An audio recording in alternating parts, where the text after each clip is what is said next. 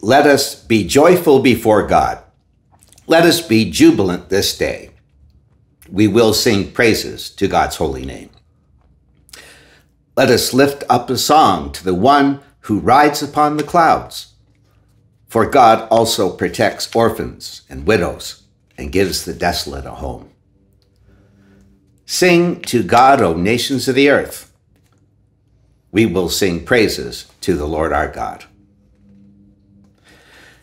And now we will have a reading from one of my favorite children's books entitled God's Dream, written by Archbishop Desmond Tutu and Douglas Carlton Abrams. Dear child of God, what do you dream about in your loveliest of dreams? Do you dream about flying high or rainbows reaching across the sky? Do you dream about being free to do what your heart desires? Or about being treated like a full person, no matter how young you might be? Do you know what God dreams about? If you close your eyes and look with your heart, I am sure, dear child, that you will find out. God dreams about people sharing. God dreams about people caring. God dreams that we reach out and hold one another's hands and play one another's games and laugh with one another's hearts. But God does not force us to be friends or to love one another. Dear child of God, it does happen that we get angry and hurt one another. Soon we start to feel sad and so very alone. Sometimes we cry, and God cries with us. But when we say we're sorry and forgive one another, we wipe away our tears and God's tears too.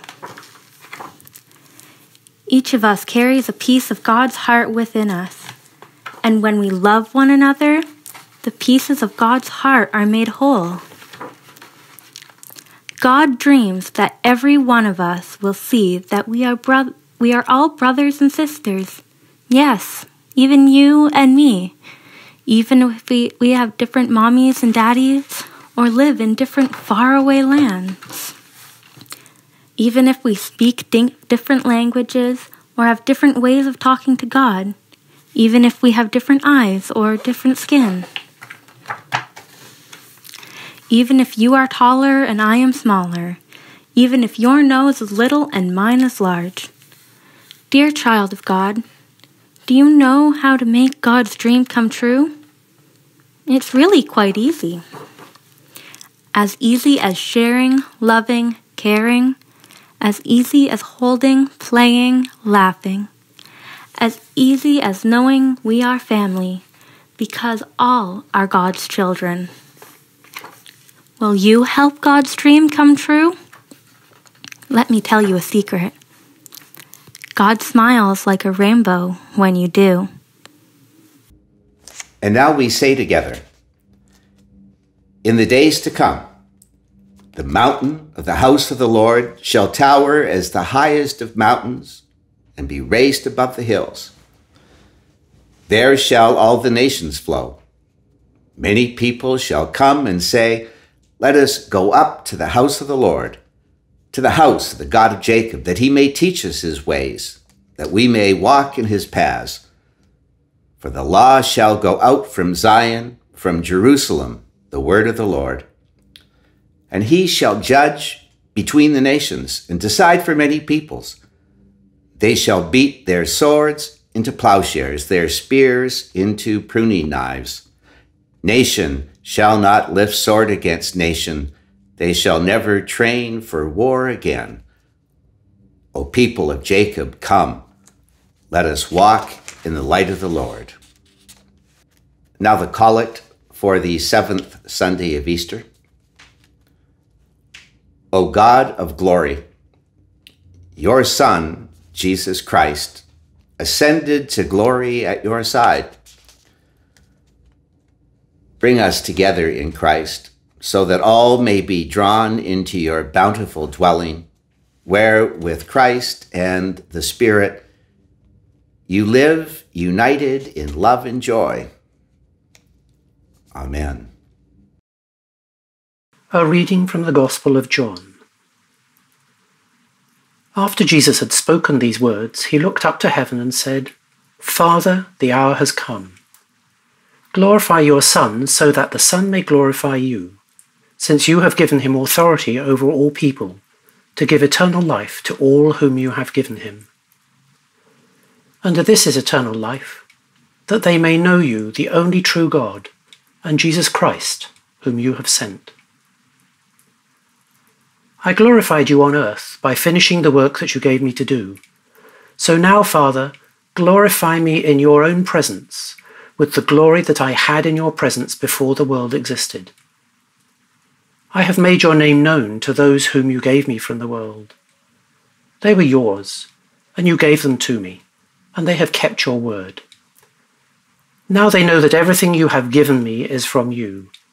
For the words that you gave to me, I have given to them. And they have received them, and know in truth that I came from you, and they have believed that you sent me. I'm asking on their behalf. I'm not asking on behalf of the world, but on behalf of those whom you gave me, because they are yours.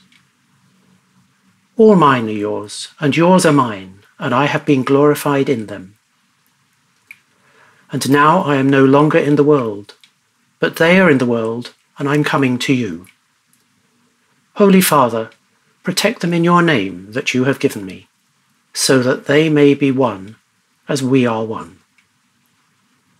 For the word of the Lord. I speak to you in the name of God, Father, Son, and Holy Spirit. Amen. Well, over the last few weeks, we have been living in the upper room with Jesus and his disciples. And as we talked last week, Jesus, through what is called the farewell discourse that runs from chapter 13 in John through the end of chapter 17, is talking and instructing his disciples. And he has his group of followers, his closest friends, who are about to lose him. They are about to witness his arrest, his execution, and they are going to be heartbroken. Jesus is talking to them, but John, in writing this gospel, is talking to the church at the end of the first century and the beginning of the second century. A church who have witnessed the destruction of Jerusalem, a church that has witnessed violence and death and humiliation beyond imagination. And so to these two groups of people, Jesus is speaking words of love. He washed the disciples' feet. He gave them the commandment to love one another. Then he said to them, listen, I am the way, I am the truth, I am the life. The road to the Father, the road to abundant life, the road to peace runs through me. And he went on to say to them, listen, even though I'm going to the Father, even though I'm going to die, I'm not going to leave you orphans. You're not going to be alone in this. You're not going to be on your own, because God is going to send you another paraclete, another advocate who is going to be for you and do for you all that I have been for you and done for you. And those are really powerful words spoken to both of those groups of people, and they were important words, I think, for us to hear as well. Well, today we move from talk about love and him trying to give them comfort to his private prayer. And I would submit to you that this private prayer is for the friends of Jesus and for the first and early second century Christians. And I believe that we need to pay attention to those words, not just in what we heard today, but throughout all of chapter 17, because once again, our lectionary stops in the wrong place.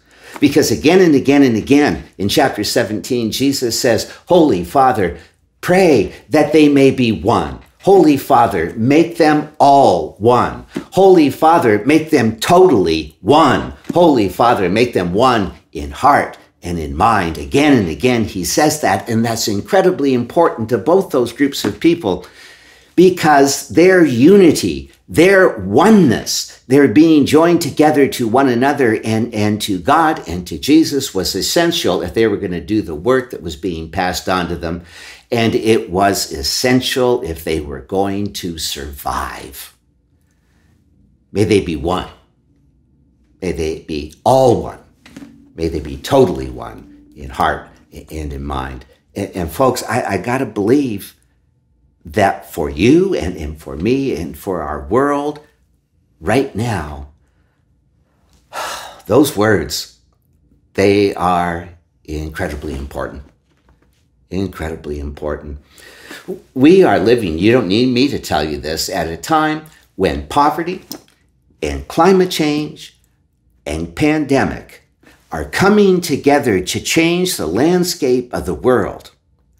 We have got the trifecta of horrors staring us in the face, and we do not know what to do with it. We do not know what to do with it. There was an article that was written just very, very recently by Oxfam. And the article is called Dignity, Not Destitute. And it makes this statement.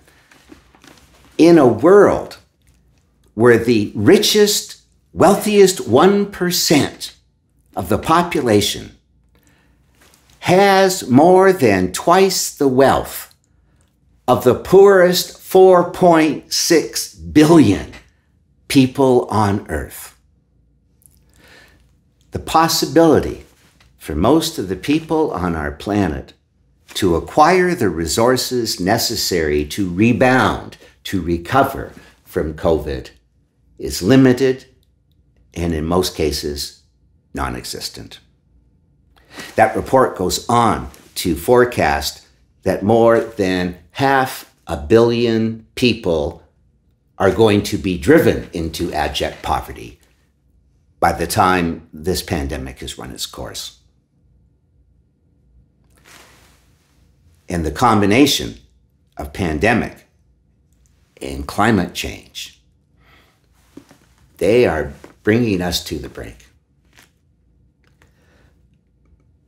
Make no mistake about it. Governments, economic systems, corporations that put profits ahead of human lives and the survival of our planet, they are fueling our current situation. They are fueling it. Jesus said, may they be one. May they all be one. May they be totally one. Right now, all eyes are fixed on COVID-19. And that makes sense.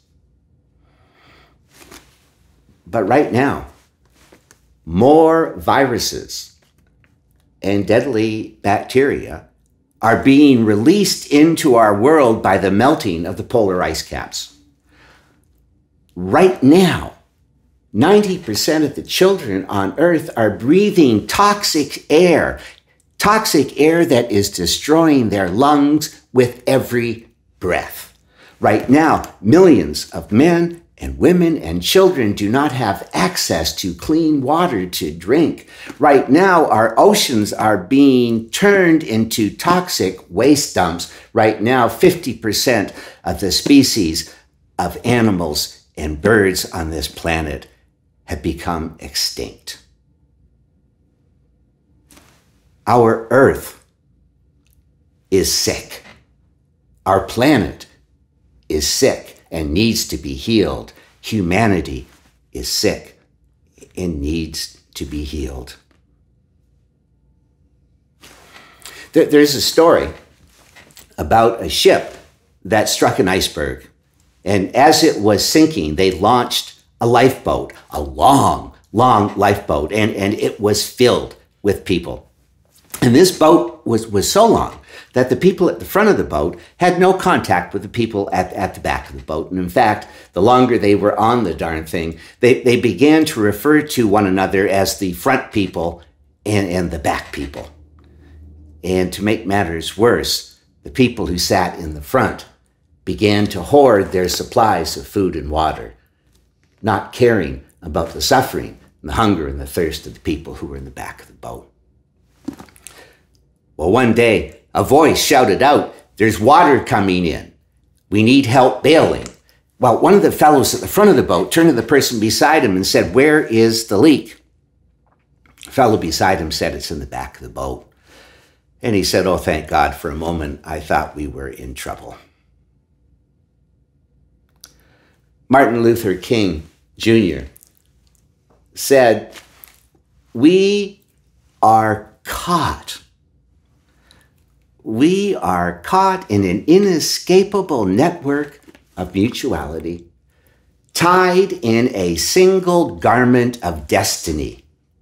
What affects one directly affects all indirectly." And Dr. King went on to say, "We must learn to live together as brothers and sisters, or we will all perish together as fools." Jesus said, "Holy Father, may they be one.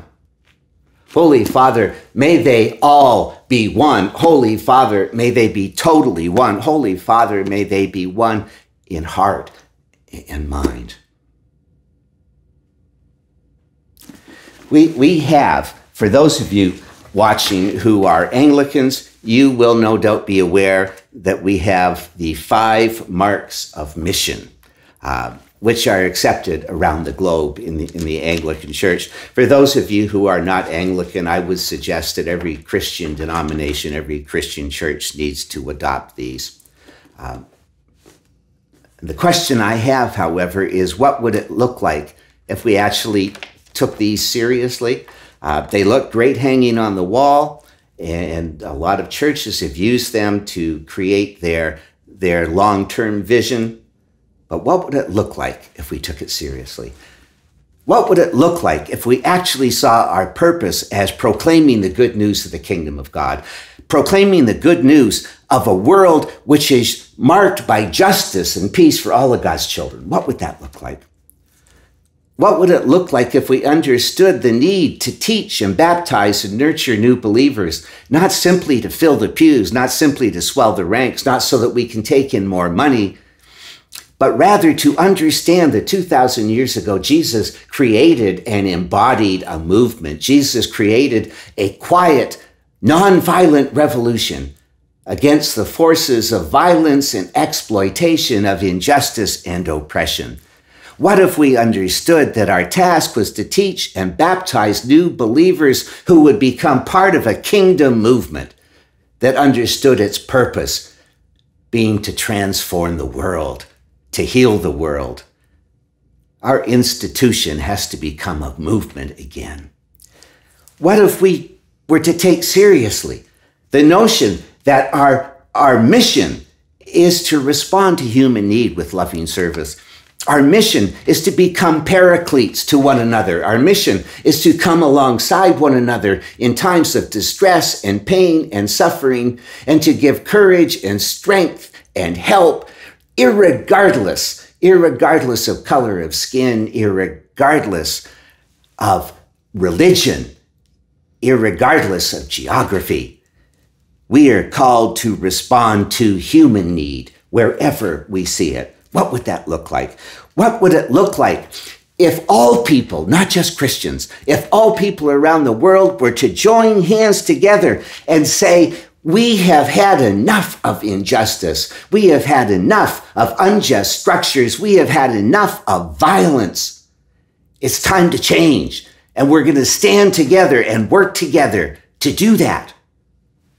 What would it look like if we were all committed to working to preserve the integrity of the planet and to transform the face of the earth? What would it look like?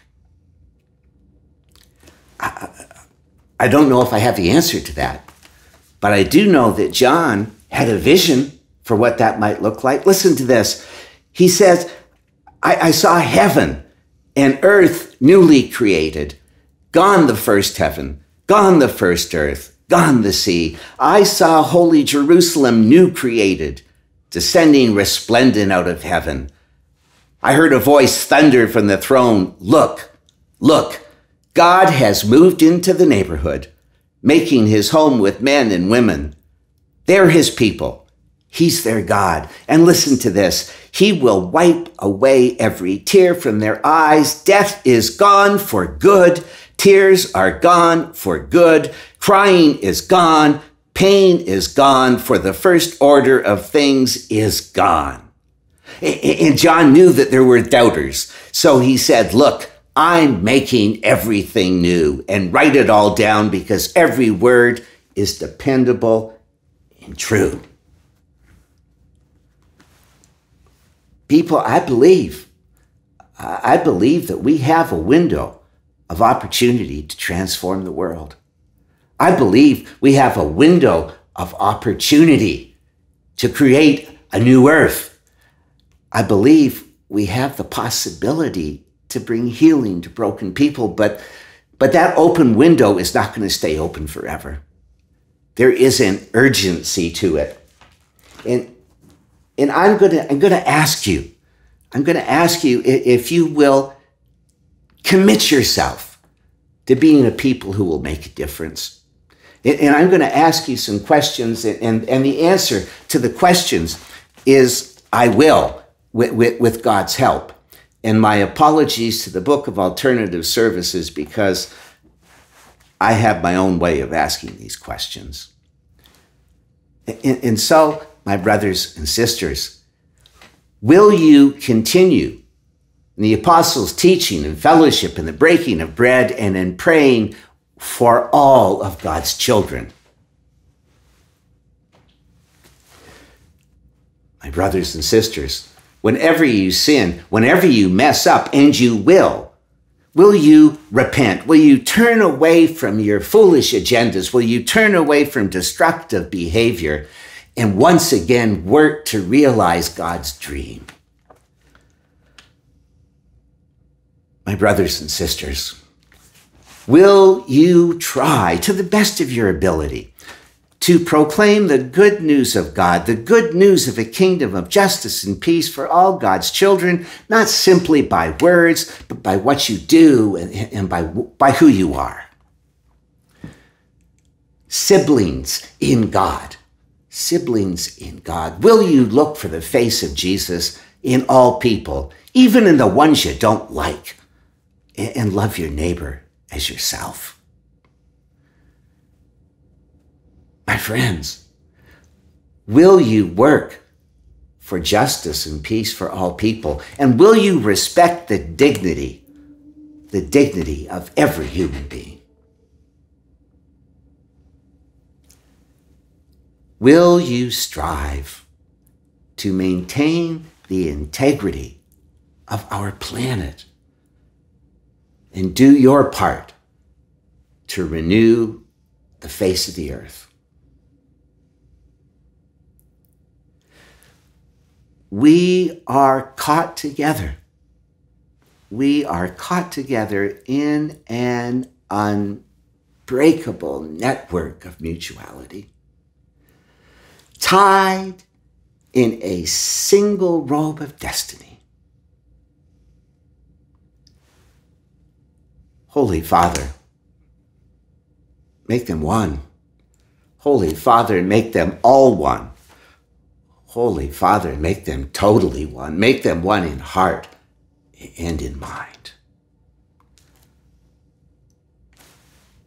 For the love of God, I need you to say amen. For the love of our planet, I'm begging you to say amen.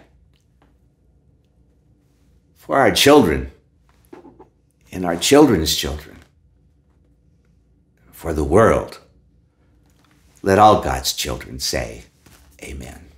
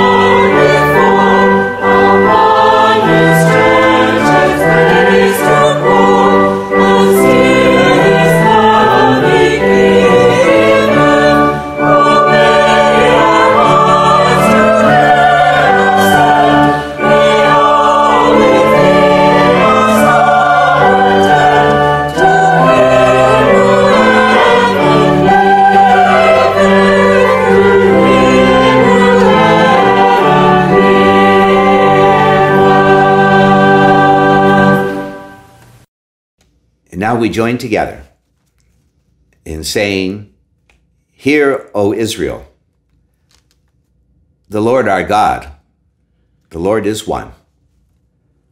Love the Lord your God with all your heart, with all your soul, with all your mind, and with all your strength. This is the first and great commandment. The second is like it. Love your neighbor as yourself. There is no commandment greater than these." Let us pray. Gracious God, you desire unity for your people in the world, and unity between heaven and earth. We thank you for drawing us together as a community of faith, united in your love, even in times when it is hard to gather. Equip us to witness to your promise of resurrection and new life as we serve you in the world. Hear us as we pray for your world. Lord, in your mercy.